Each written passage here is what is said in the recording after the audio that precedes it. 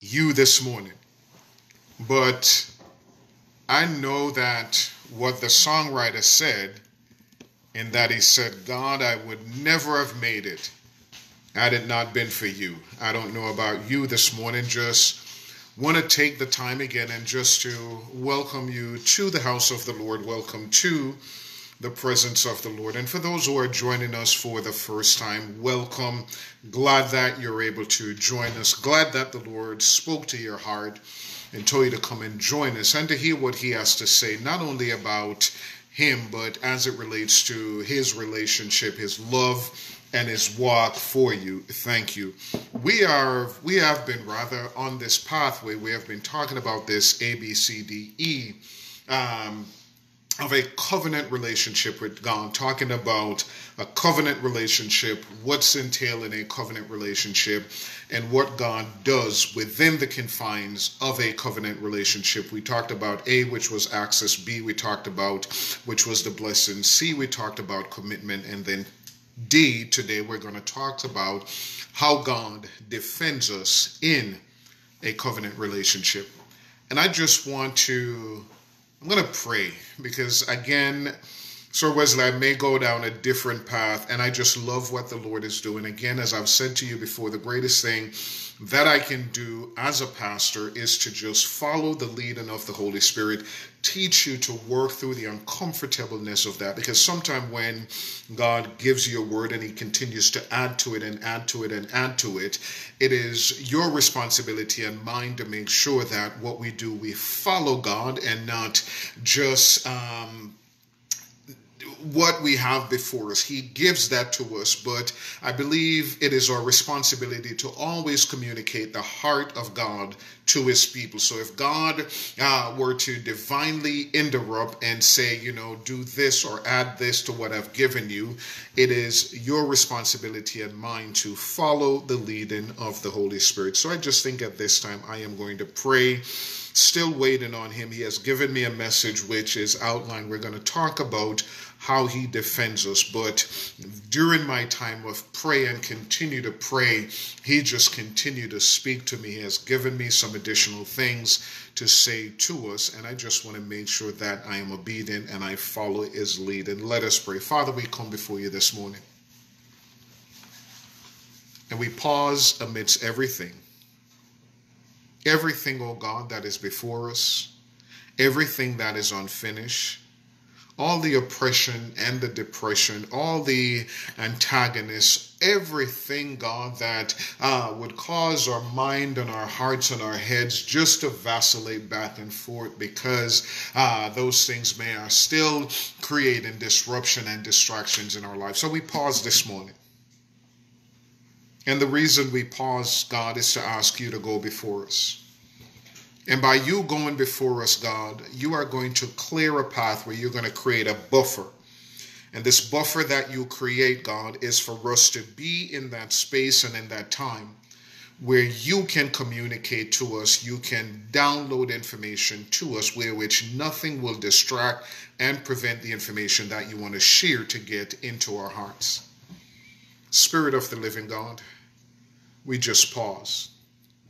And I'm just praying and asking you, Lord God, to settle the affairs of our minds and our hearts. Everything that is unfinished, everything that is a question, I'm asking you right now, Father, in the name of Jesus, to supernaturally touch your sons and your daughters.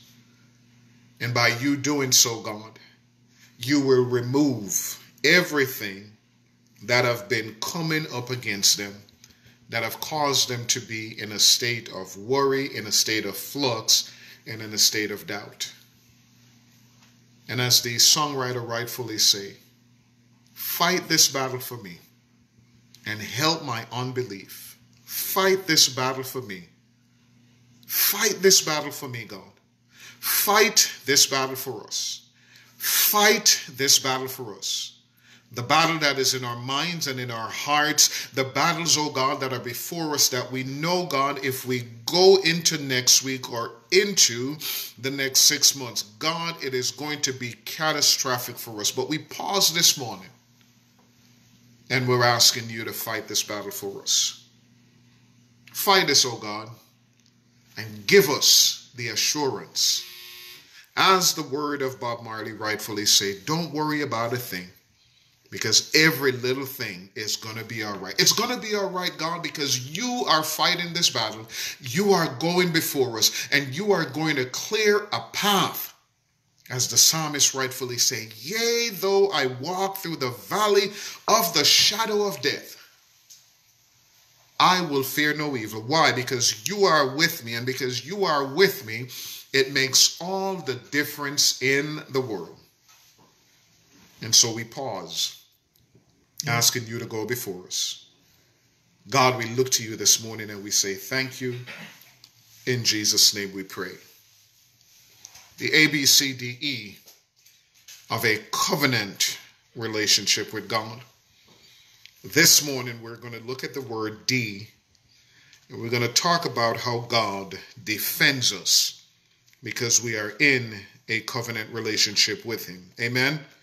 We're going to talk about and look at how he defends us because we're in a covenant relationship. And for those who are not in a covenant relationship with him, it is my prayer that you would look at your life, look at how things have been going, and as the word of God goes forth, you will make a decision to change allegiance or alliance, and you will align yourself with God, knowing that there is protection, knowing that he is going to fight against any and everything that fights against you. Amen.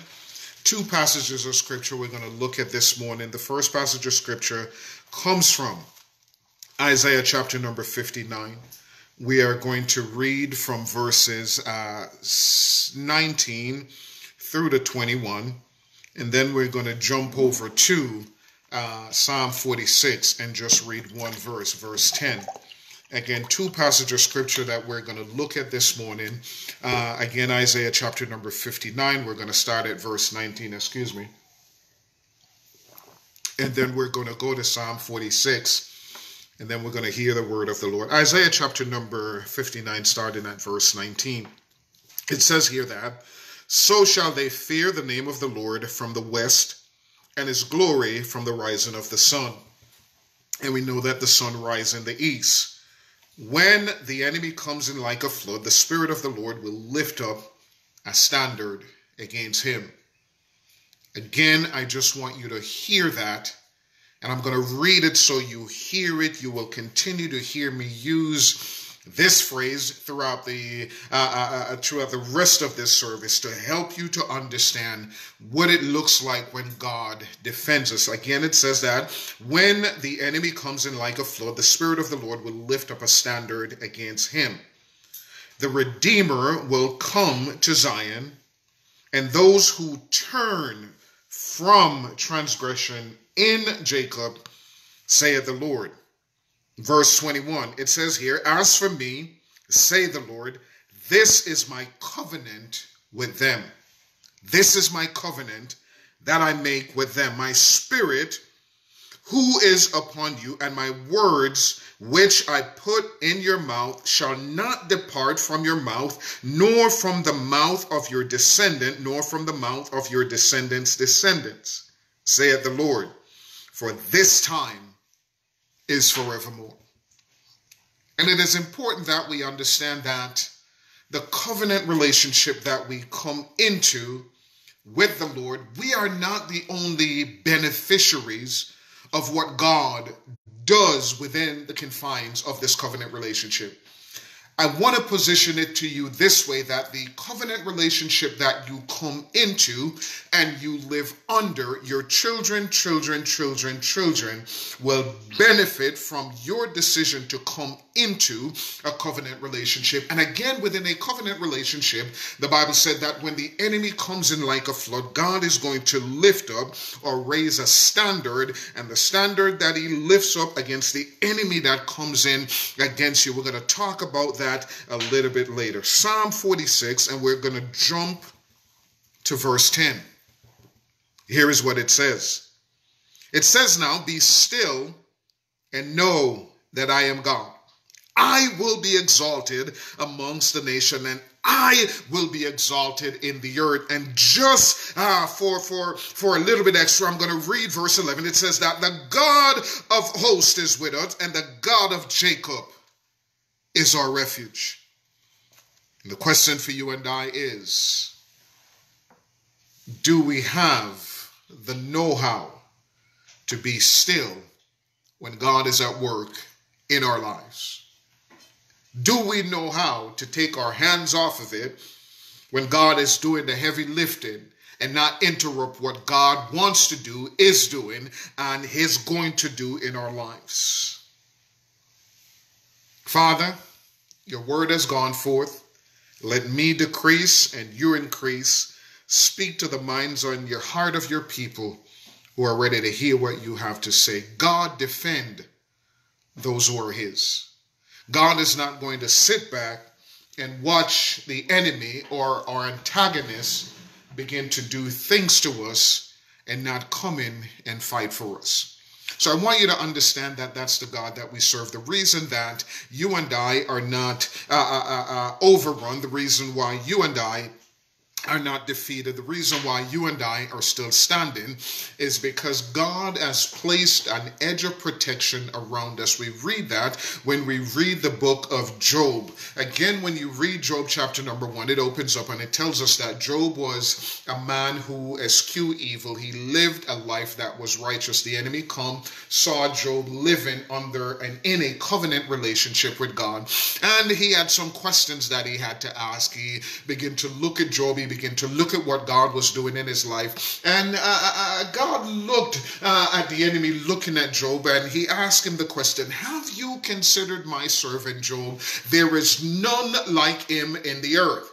He is a man who eschews evil. In other words, he shuns evil. He puts evil to the side. He doesn't entertain. He doesn't make himself available where evil will come in the midst of his dwelling, entertain it, and allow evil to perpetuate or live or to flow throughout his life. God was bragging on Job, saying there is none like him in the earth. And I just want to ask you the question, because I'm going to provoke you this morning as I talk about how God defends us in a covenant relationship with God. What if God were to brag about you this morning, and the enemy hear God bragging about you, decide that, you know what, let me put to the test what God is saying about this individual or that individual? What would your response be if you were a fly on the wall and you were to hear that conversation? At what point in the conversation would you interrupt it and say, God, hold.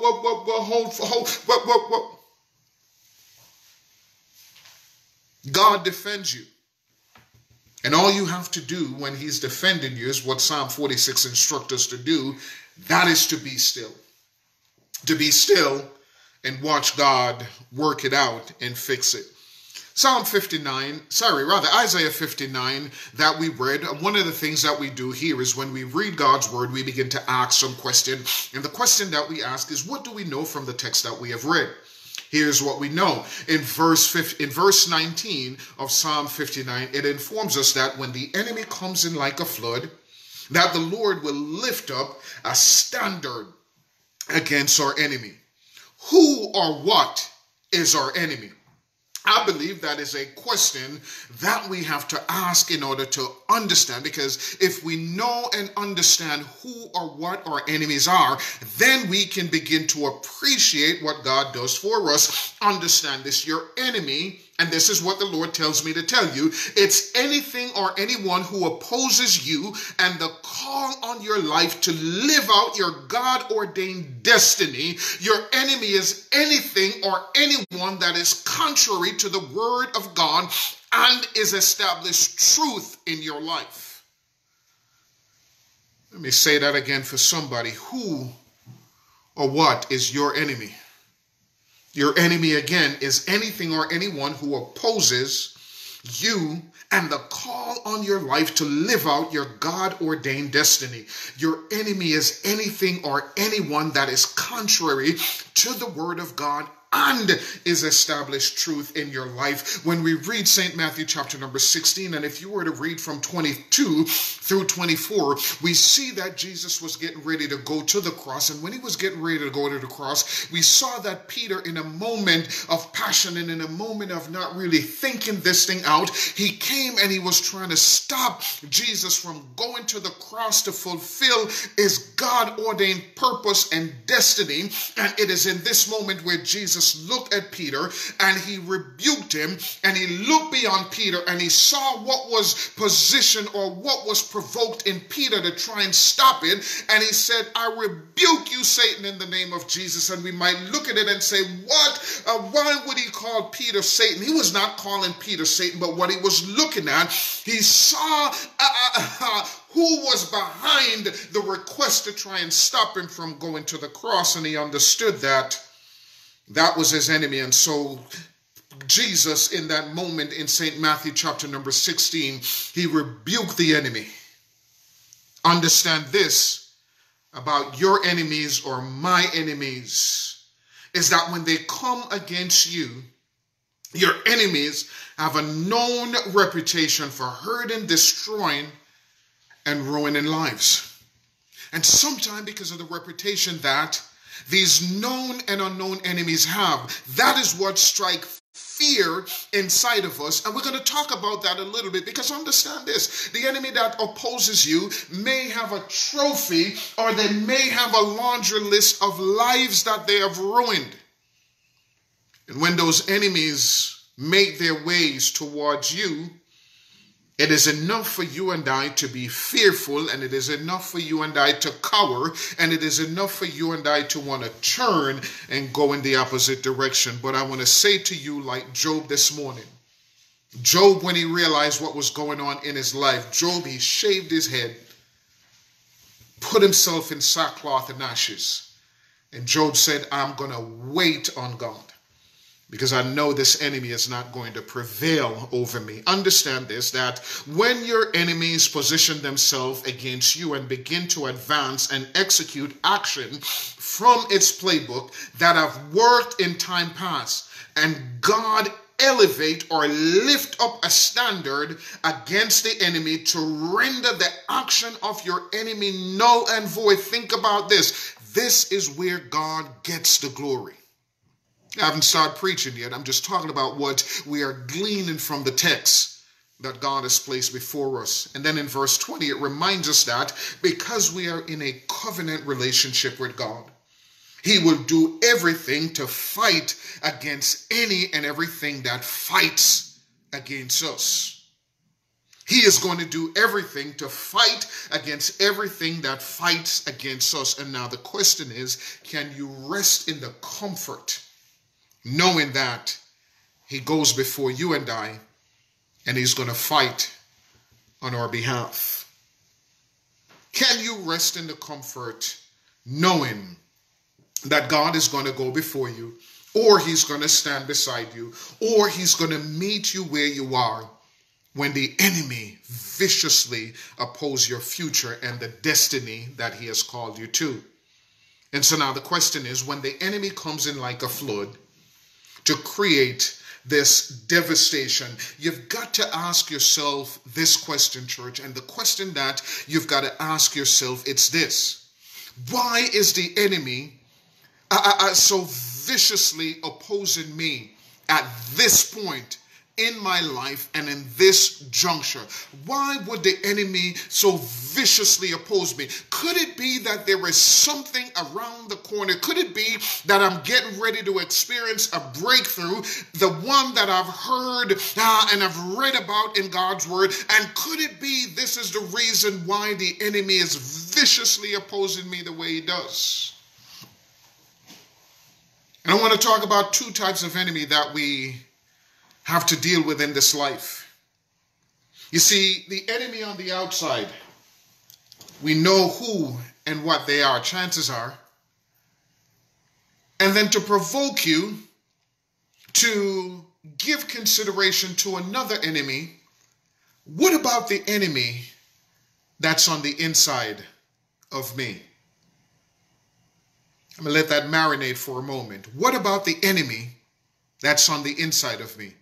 Well, preacher, what are you talking about? What about the propensities that I have? What about my proclivities? What about my biases? What about my preferences? What about my handicaps? What about the things that I love to do, but I hate what I do, that is an enemy to my God-ordained destiny and the call that he has on my life? So you see, it's a twofold approach that we have to fight. We have to fight the enemy that is within, and we have to fight the enemy that's on the outside.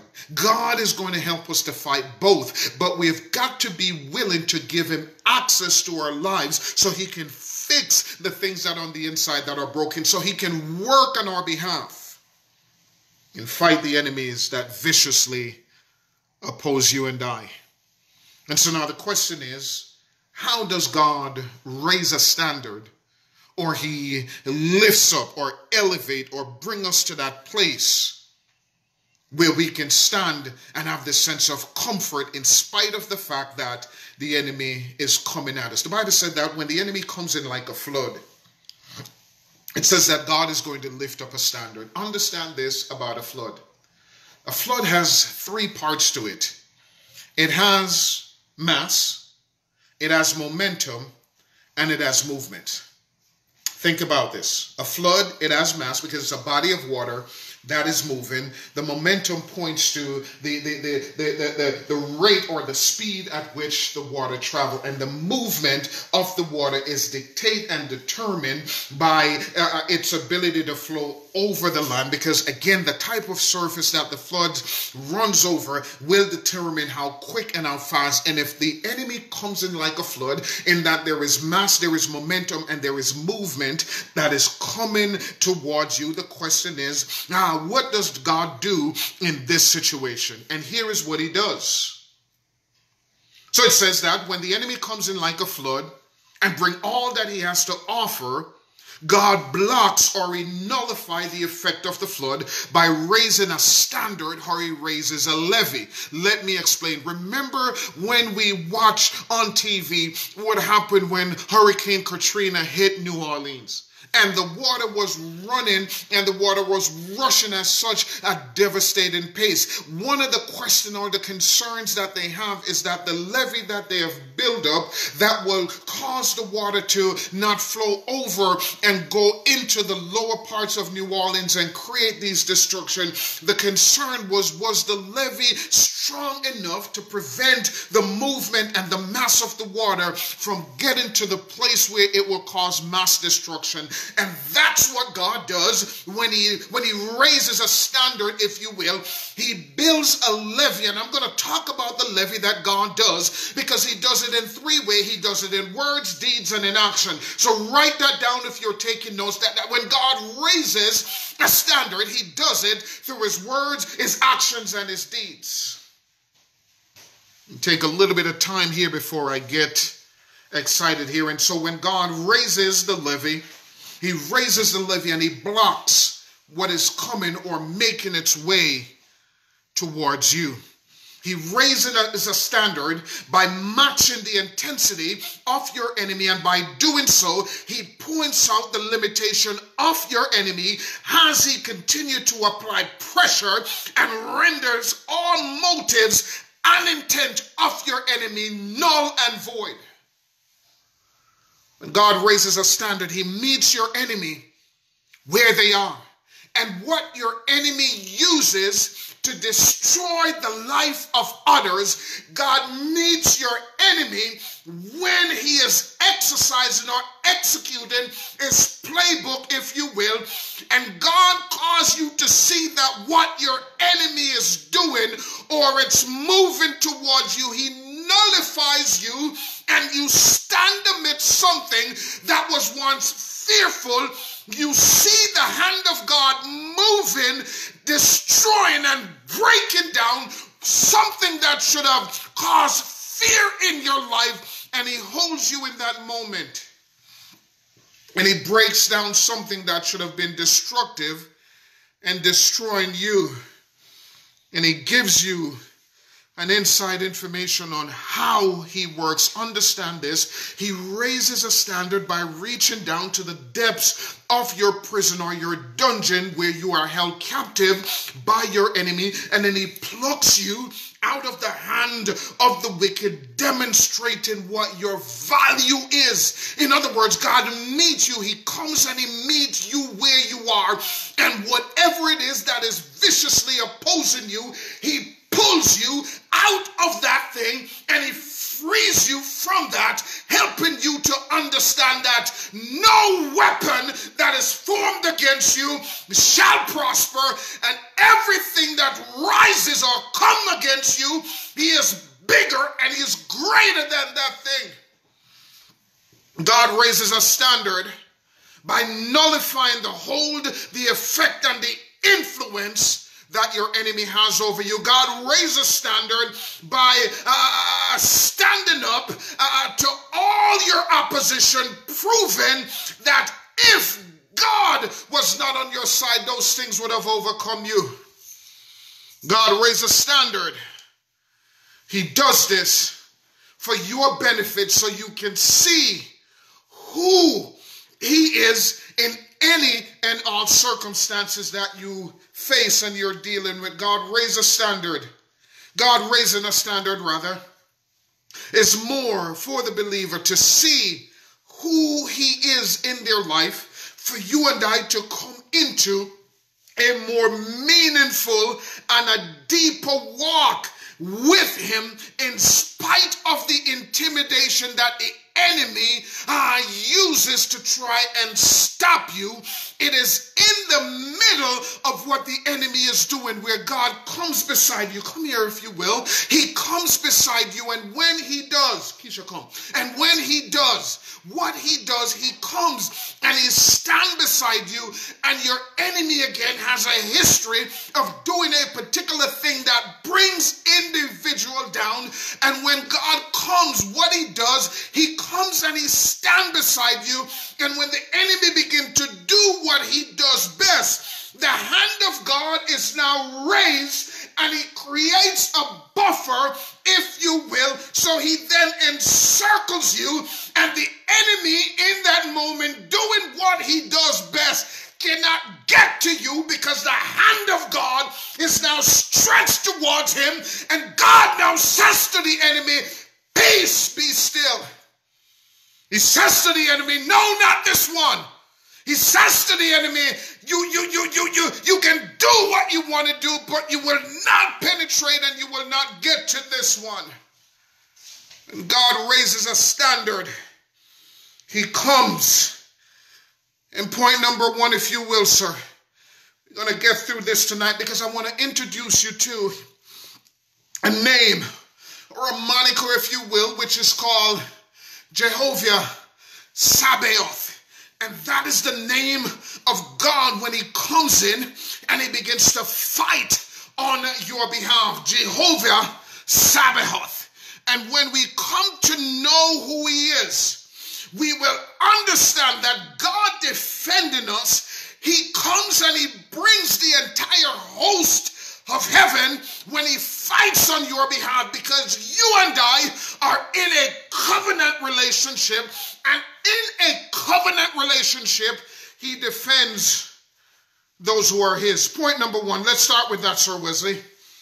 The standard raised by Jehovah Sabaoth, and we're going to talk about that name, what it means, and when we talk about it, we're going to understand that God, when he comes and he fights for us, I'm going to break it down and I'm going to explain it so we understand this.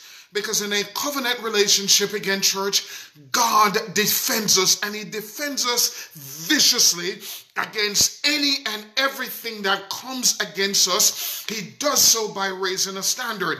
Isaiah 59 and verse 20, when we read, informs us that when the enemy comes in like a flood, the Lord lifts up a standard against him. Standard, this is what the dictionary says, or this is how the dictionary pushes it. And then we're going to talk about what God says about a standard. Standard, it says, here's that. It's an exact value, a physical entity, or an abstract concept concept established and defined by authority. Customs or common consent serve as a point of reference, a model, or a rule in measuring quantities or qualities, established practice, or procedures to evaluate result. It's a lot. But like I said, God has given me much to give you, and I'm going to give you everything that He has given unto me. The opposition you face from your enemy or enemies at times can cause you to experience pressure, both internally and externally. Tension and fear. Understand this. These emotions are validated because of the reputation, the victims, and the lives that your enemies have destroyed. Let me say that again for somebody, that the emotions you feel when the enemy comes in like a flood, they are validated, and they're validated, one, because of the reputation, two, because of the victims, and three, because of the lives that you see that have been destroyed when this particular enemy makes a beeline towards you. But I want to say to you this morning, have no fear, because God is with you. Understand this. When you measure what you have heard about your enemies against your authentic experience, you will find that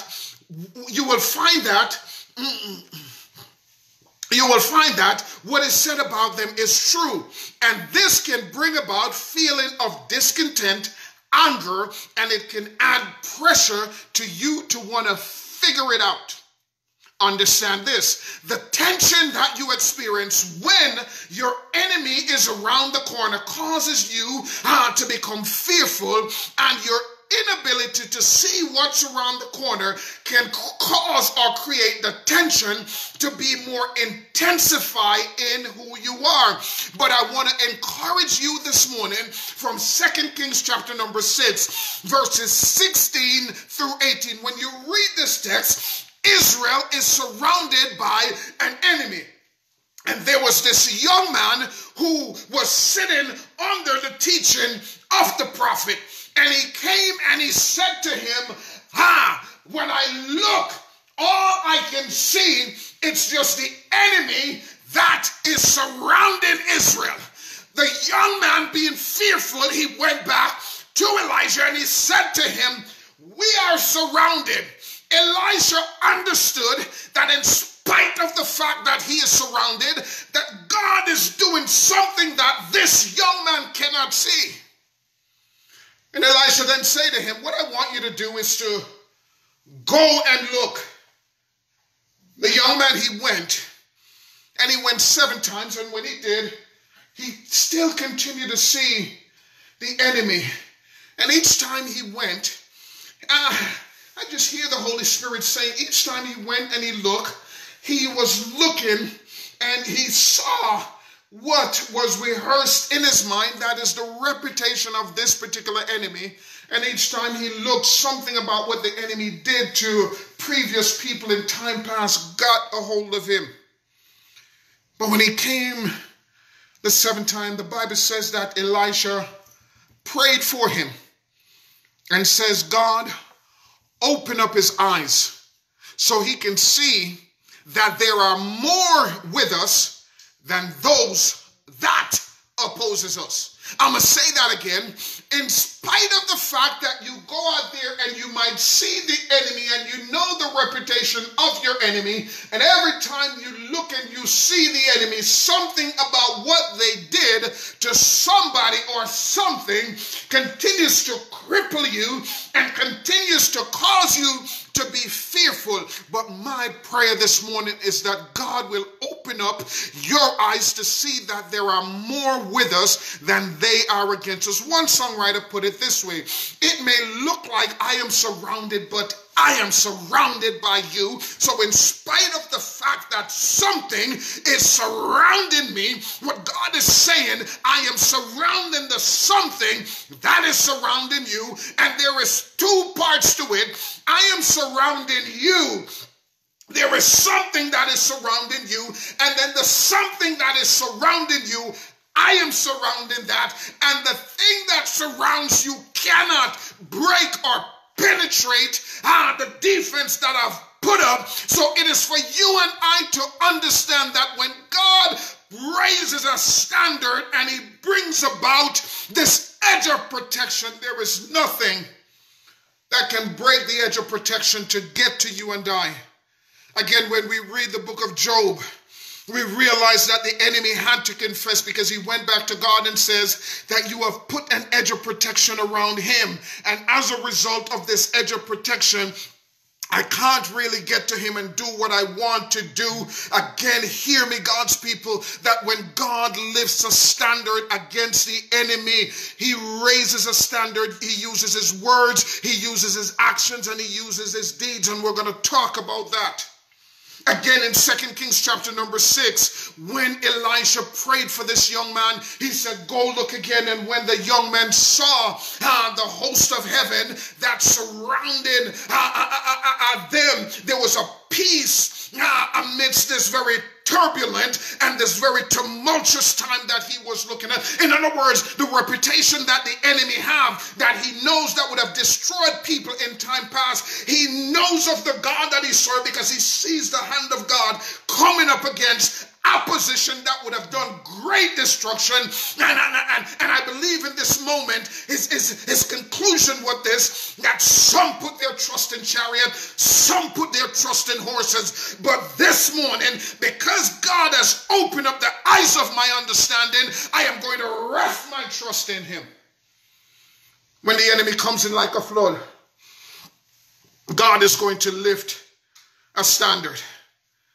When the enemy comes in and stand in opposition of you and declare this is the last of you, God will cause you to see the opportunity amidst your opposition. And then by doing so, he opens up the eyes of your understanding to get to know him a little bit deeper. Let me say this to you this morning, that difficult times are a gift that God handpicked and causes you and I to go through, and he causes you and I to go through these difficult times to render the effect of the enemy null and void, so those who are around you can see the hand of God working in your life and come to know that there is a God that sits high and he looks low and he defends and he fights for those who are in a covenant relationship with him. Understand this. So, Wesley, I want you to bring this up for me. Point number 2, we're going to talk about Jehovah Sabaoth. Jehovah Sabaoth. And in talking about him, I want God's people to be informed. I want God's people to know about the God that we serve, because the more we know about the God that we serve, it's the more informed we are. And the more informed we are as God's people, it's the better we will, it better positions us, and we don't run. We stand amidst just about any and everything that we have to face and dealing with, knowing that God says to us in his word that I will never leave you nor forsake you. And if you can just hear that, if you can understand that, if you can conceptualize that, if you can move the fear and the doubt one side and just allow God's word just to be the center of it all this morning, digest it like you digest other ideas and thoughts, and allow his word to guide your outlook, your understanding, and begin to reshape and begin to do something new on the inside. I believe that God is going to do great things, not only amongst you and amongst me, but in everything that is connected to you and I. Jehovah Sabaoth. This means the Lord of armies, or the Lord of hosts. The scripture says it's this way, that the Lord of hosts is with us. The God of Jacob is our refuge. This is the God God that we serve when we find ourselves in time of trouble and we begin to call upon him, because we are in a covenant relationship with God. God's word says to us this morning in Isaiah chapter number 59 that he's going to defend us. He's going to raise a standard. And I want to introduce you to the name, or the moniker, if you will, of God who shows up and fight on our behalf. What do I mean by the moniker? Let me use this as God gave it to me to explain. We all know Tyler Perry, and we all know this character that he creates, which is called Medea. When Medea shows up, Medea, she talks the truth. She will do things and just expose the ignorance. There is no filter. There is just a sense of truth about her, whether you like it or not. And so it is with Jehovah Sabaoth. When Jehovah Sabaoth shows up, it is God showing up to fight on your behalf. So the more God's people know about him and his character, it's the more we will allow him and get out the way so he can do the heavy lifting. Understand this, that when Jehovah Sabaoth shows up on our behalf, there is a peace and some telltale signs that things are getting ready to happen because he shows up. Because understand this, that when God shows up to fight for you and I, he doesn't show up because we are not in need. It shows up because we are in a battle, and the battle is one-sided, and the enemy is prevailing, or he has an advantage where it is now, say it was 50-50, it is now 49.99999, and the enemy has the advantage in that it's 50.0001. So when Jehovah Sabaoth, he shows up and he stands in the middle of what you are going through, and he begins to push the enemy back. When Jehovah Sabaoth shows up, understand this: the atmosphere, the climate, and the environment immediately changes. When God shows up, the atmosphere changes, the climate changes, and everything about where you were, what you're dealing with, and what you are wrestling with, suddenly there is a change. When Jehovah Sabaoth announces his presence to his covenant people by rendering the effects of the offenses or the oppression of their enemy null and void. Jehovah Sabaoth shows up in many different forms. And the question is, for you and I, do you know, do you understand, can you sense when the atmosphere is changing and it's changing in your behalf? Can you tell when God is now showing up and fighting on your behalf? Jehovah Sabaoth, he shows up and he raises a standard by breaking the influence or the stronghold of your oppression. Understand this, that every oppressive force that opposes you and were victorious over others as a trophy room of all casualties of war enshrined on this wall or its trophy room. The covenant that you are in with the Lord blankets or it buffers you, and in this covenant relationship you are now protected, and there is nothing that can break through this buffer or God blanketing you to get towards you, unless you and I decide to walk out of this covenant relationship. Let me put it to you in a way in which the battle is now shifted in your behalf when Jehovah Sabaoth shows up. Think about this. The story with David and Goliath. When we read it in the book of Samuel, it tells us that Israel and the Philistines are in this very intense battle. The Bible tells us that the battle was put in array in that the Philistines has positioned themselves against Israel. And when the Philistines positioned themselves against Israel, they pit their best, or one of the most destructive force that they have, which is Goliath. And they pit, or they position Goliath in the valley. So in other words, Israel is here and the Philistines are here.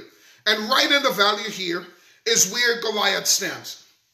And Goliath stands here, and because of his stature and because of how the history of the destructive path that he has carved out in time past, Goliath stands there and he begins to say all of these things about the children of Israel and what he's going to do.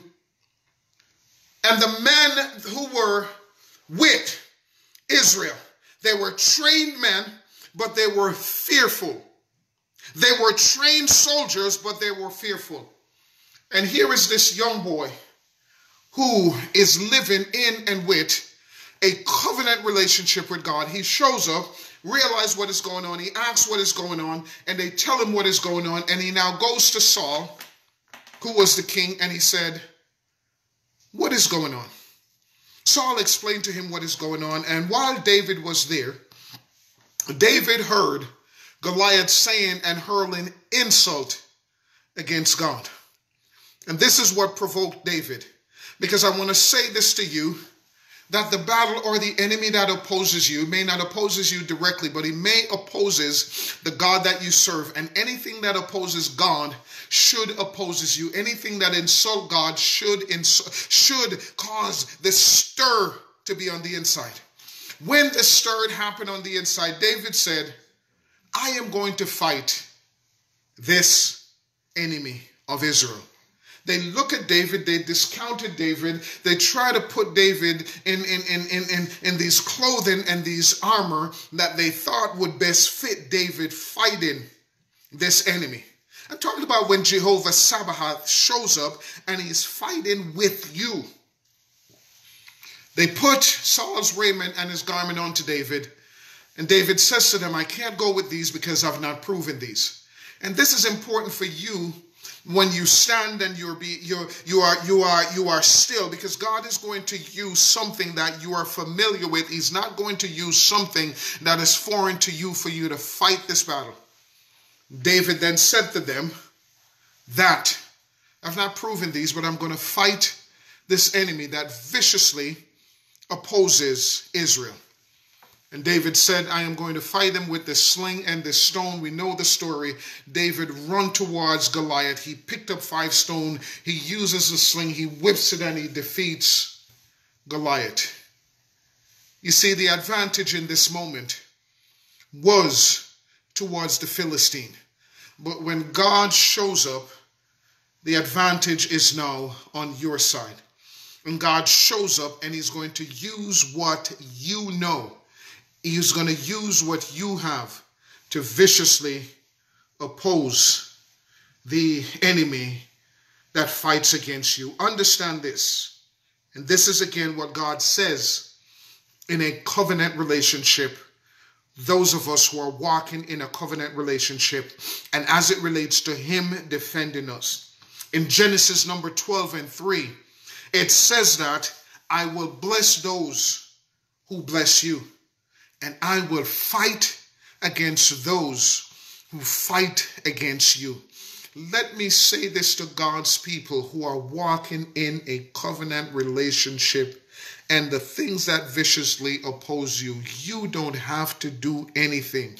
God will do the heavy lifting. He will clear the path for you to continue to move and continue to serve and continue to worship him. But what I sense in my spirit is that the enemies, when we look on the outside, we see the enemies, and again the things that they have done and lives that the enemies have ruined causes you and I to become crippled, it causes you and I to become paralyzed, and it causes you and I to stop. But he sent me here this morning to say to you, get up and continue to move, because by you stopping, You have stopped his hands from moving and clearing what is before you. So he sent me here to tell you this morning, get up and continue to move. Said, I'm going to fight against anything that fight against you. Understand this point number 3. I haven't done everything to stand because Jehovah Sabaoth, it's with you. He is with you, rather. The Bible is asking you and I to now stand. Understand this. The scripture informs us in 1 Peter chapter number 5 and 8. It says, be sober, be vigilant, because the adversary, the devil, is like a roaring lion, walking about seeking whom he will devour and who he wants to destroy. Understand this. Proverbs 24 and 16, it informs us, and it says that the righteous falls 7 times, but he keeps getting up. And the power and what he wants you and I to understand this morning is the fact that in spite of the fact that we keep falling, the power is in our ability to keep getting up. And he sent me here this morning to say to you, get up. Get up and stand up for your right. Get up and stand up for your right. Get up. Get up. In spite of the fact that the enemy would have caused you to be intimidated and caused you to become fearful, now he wants me to talk with you about the enemy that is within. Because the enemy that is within will say to you, that is it. The enemy that is within will cause you to stay down. The enemy that is within will cause you to stop. The enemy that's within will cause you to want to just abort the future and the expected end that you, God has set before you. The enemy that is within will cause you to live a life of compromise. The enemy that is within will cause you to say, they did this to me and that is it. The enemy that is within will cause you not to go through the process where God is trying to develop strength on the inside.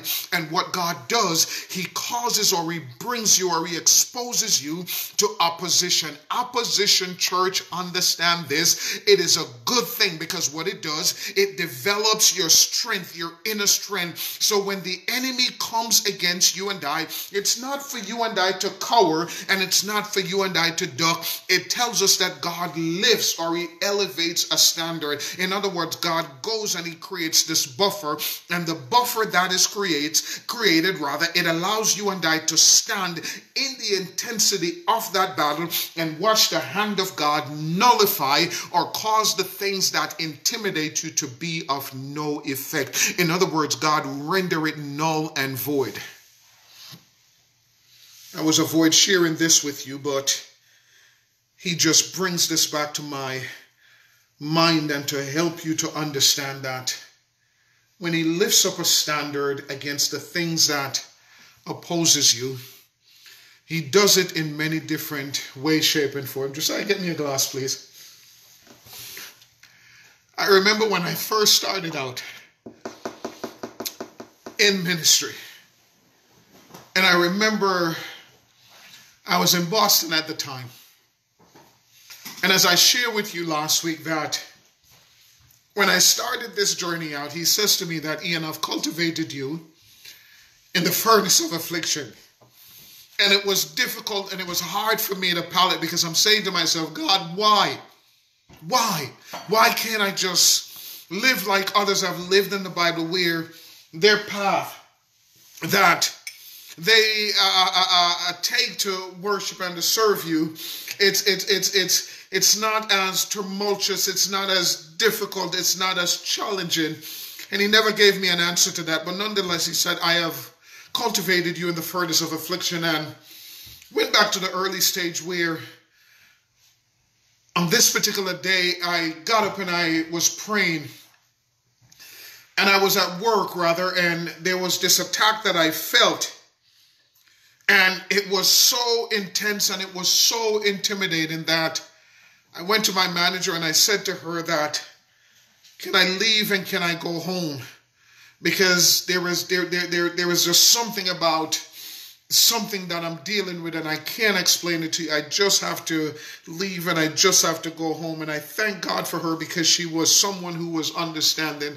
She understood that I was a child of God, and whenever I have these experiences or these requests, and I went to her and I said, it has to do with my walk and my relationship with the Lord. She never questioned. She just said, go. And I remember going home and I remember just laying on the floor. And I remember just praying with such intensity that all I did when I started out in ministry, prayer was accompanied by just a lot of tears. Worship was accompanied by tears, and everything that I did for God was accompanied by tears.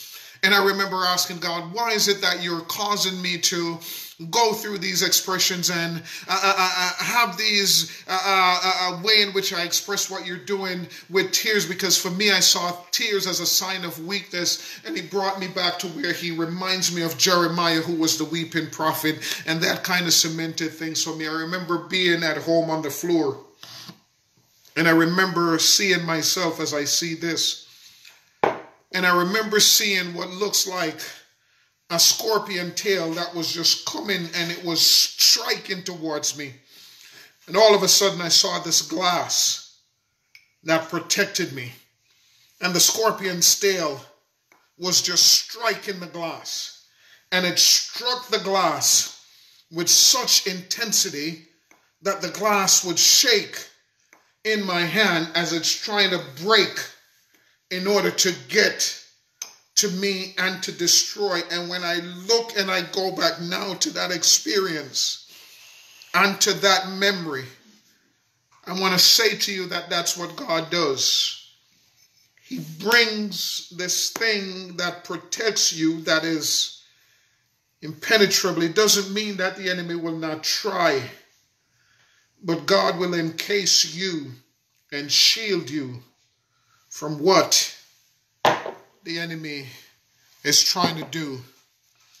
God allows us to experience difficult times and to experience difficult people to reinforce our dependence on him and to expose who he is to us, so that those difficult individuals can know that there's a God that sits high and he looks low, and they themselves will have an opportunity to see the hand of God working in your life. David puts it this way, that it was good for me that I was afflicted, that I might learn. The lessons we learn in difficult times add depth, value, and a more meaningful walk and relationship with the Lord. The hard lessons we learn in difficult times equip us to stand in and with assurance, knowing that God will never leave us nor will forsake us. So for me, that is because this is what he showed me when the enemy came and was trying to get to me and was trying to intimidate me. God himself brought about this wall of protection, and he protected me in that moment. The lessons learned in difficult times affords us the opportunity to wait in faith, knowing that he cares for you and he fights for those of us who he calls his own. Again, when God raises a standard, he does so, and for those of us who are sensitive to the move of the Spirit, we can sense that the atmosphere and the climate is starting to change. The intensity of what was there, the intensity of it begins to slowly dissipate or fade. Why? Because when Jehovah Sabaoth shows up, that which opposes you knows him, and it has to move away. Because when God raises his sword and begin to fight, there is nothing but devastation, and there is now a laundry list of the destructive path that God clears for you. What comes to my mind is when Israel came out of captivity and they were making their way towards the promised land. There were this group of people who opposes them, and when they realized who they was and they knew the history of God fighting for their people, this was the reason why they back up and they didn't go against the people of God. Understand this, for those of us again who are in a covenant relationship with God. God fights for you and he defends you. For those of us who are not in a covenant relationship with God, if you are here for the first time, we talked about how we view God in our life. Do we view him as an acquaintance? Do we view him as an associate? Or do we view him as an ally? An acquaintance, again, is a person who you see every now and again who passes you by in your neighborhood. You may have small talk with that person. An associate, a person again in your neighborhood who you may know. Occasionally you stop and you talk with that person. That person may have access to your home where they can come in and sit, but they're limited again to where they can go in your home. An ally has full access to your life. If you are out there this morning listening to me and God to you is an acquaintance, I want to let you know that he also fight on your behalf. But what on the inside of you is what creates the disruption and blocks and prevent God from fully defending you. So what I want to do this morning is to extend an invitation for you to come or change the status, upgrade the status, if you will, from an acquaintance to an ally, and come into a covenant relationship with him. Because again, when you come into a covenant relationship with him, he is going to defend you. He still defends you, because the scripture reminds you and I that the rain falls on the just, on the unjust. So God is not partial in that he just causes the rain to fall on the just, on the unjust. You may not be aware of God defending you and the things that God puts in place. You are not at the place yet where Psalm 46 and 10, it's known in your mind and in your heart, and you do everything to be still. You may see the telltale sign of God doing something, and because of the fear and the doubt that is on the inside of you, you go and you disrupt and you break up what he's doing. And so every time God does things to try and conceal you, you don't fully understand the move of God. And because you don't fully understand the move of God, you do things to break down or to come out of the edge of protection that God is placing around you. You do everything to remove this because you think that it is stifling. You think that this is restrictive. You think that this is limiting you, and this is God's way of showing you that this is what I need to do because this storm is going to pass. But you do everything to tip the protection over, and when you do, the enemy continues to come and he continues to have access to your life. God continues to raise a standard. And maybe this morning, as the latter part of Isaiah chapter number 59 and 21 talks about, where maybe we are living in the benefit of what our mothers or our parents did, in that we're living in the benefit of that. And maybe that's the reason why the enemy does not fully tear down and destroy your life this morning.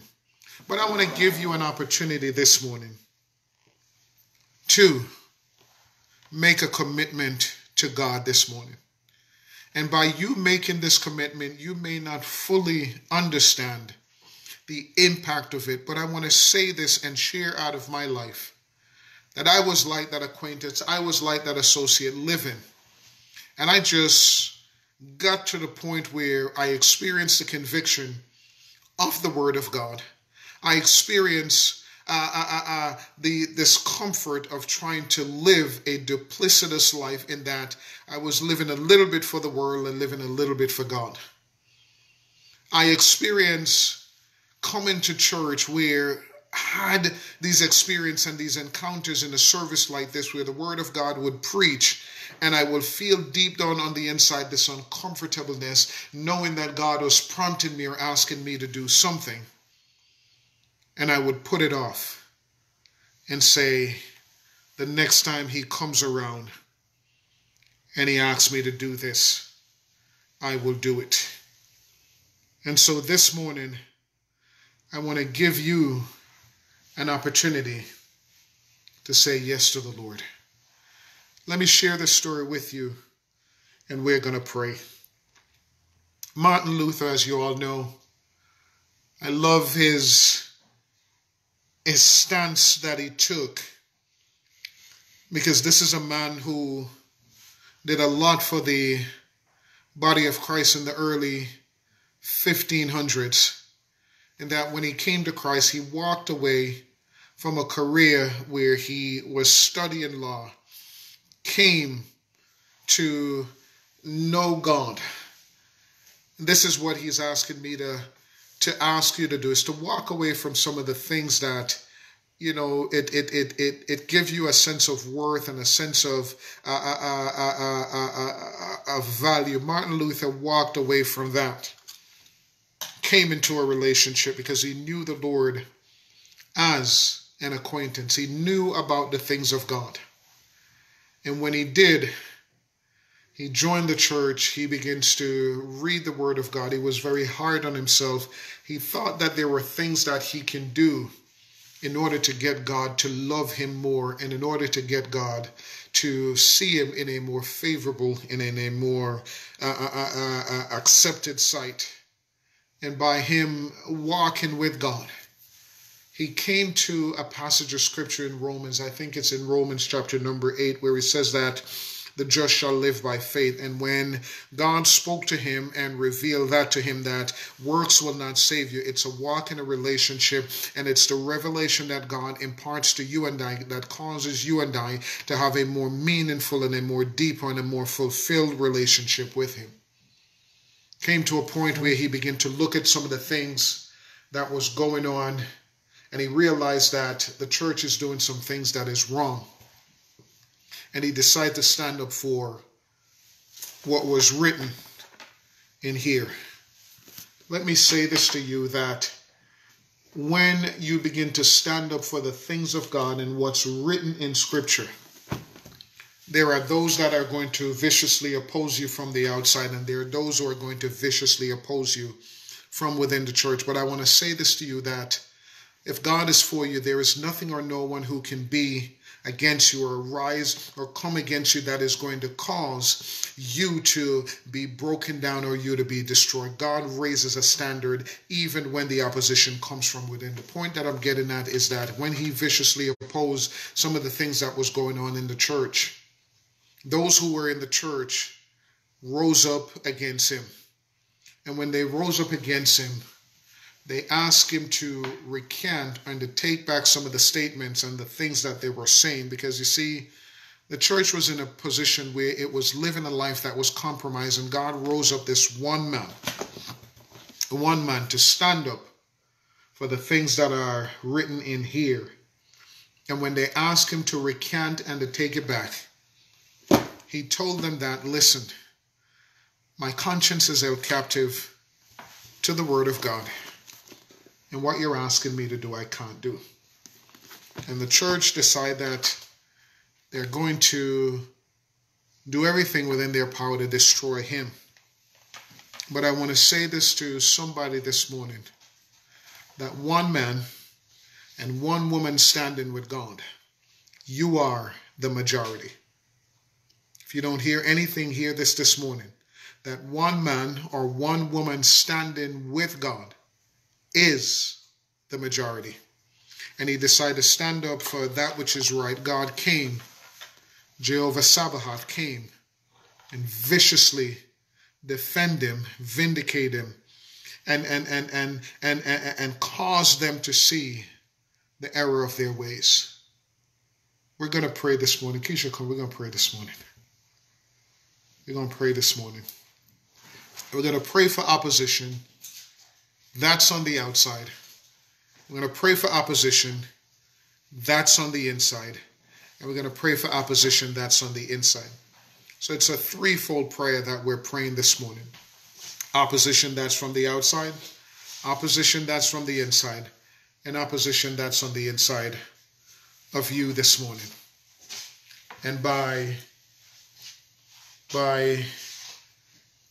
Pastor Keisha praying this morning, you're going to look at what's on the inside of you that viciously opposes your future, your destiny, and the call that God has placed on your life. You're going to look at the things that's on the outside that viciously oppose you, and you're going to look at the opposition, maybe the opposition that is in your home, that viciously oppose you walking and doing that which God has called you to do. And I'm going to invite each and every one of us to pray. And the prayer, it's simply this: God, raise a standard against any and everything that viciously oppose me in the name of Jesus. Those things internally and those things externally. We are going to pray this morning. Thank you, Lord. Father, we lift you up. We honor you. We glorify your name. Father, we thank you for your word that came through so clearly this morning. Father, telling us that anything, Lord, that opposes us, that you are against it this morning. And not only are you against it, but you will continue to build a shield around those who are called by your name this morning. So, Father, may we humbly stand before you, knowing that there are guards, that there is an army before us, beside us, and behind us that is shielding us, and nothing can come near, Lord God. So, Father, we thank you for your promises this morning, that you would never leave us nor forsake us, but that we can stand in the battle, Lord God, and never be touched, Lord God, because you are protecting your people this morning. You're guiding us, Lord God. And Father, may we stand in that promise this morning. May we remember that we have an access to you that no one else has this morning. And Father, the fact that we have that access, Lord, that we can stand with great assurance that the battle is not ours, but it belongs to you this morning. So may we leave here today knowing in whom we trust and in whom our faith is built on. And Father, that we will not allow the plans and the plots of the enemy to keep us from getting into your presence this morning. Father, we ask all these things in your precious name, Lord God. Thank you for the reminder, Lord, that you would never leave us nor forsake us. We look to you this morning and we tell you thank you. In Jesus' name we pray. Amen. Bless the Lord, O my soul, and all that is within me. Bless his holy name. My prayer, and I will continue to pray for you over the course of this week, is that the influence and the intimidation of every enemy, known and unknown, will be broken over your life. The influence of all enemies, known and unknown, will be broken over your life. We also want to let you know that you do have an opportunity. If you would like to pay your tithes and your offerings, or Wesley, if you could bring that up for me. This is where you would click on the link and you would go ahead and do so. And while that is coming up, I'm just going to pronounce the benediction. And again, after we do, we will continue to be in the presence of God, hearing songs that will continue to minister to us and to allow us to be liberated and set free. The scripture reminds us that God is our present help in trouble. He is our present help in trouble. So regardless of where you are, or regardless of what trouble may have popped off and come and it's making its way to you, let me say this to you again. This is what God does. And may the saving grace of our Lord and Savior Jesus Christ, may the power of Almighty God unlock and blocks what causes fear in your life and mine. May the peace of God be recognized in your circumstances and in your situation. And may you come to the understanding that this is God's way of changing the atmosphere so you can know that He is lifting a standard and you don't have to be fearful anymore.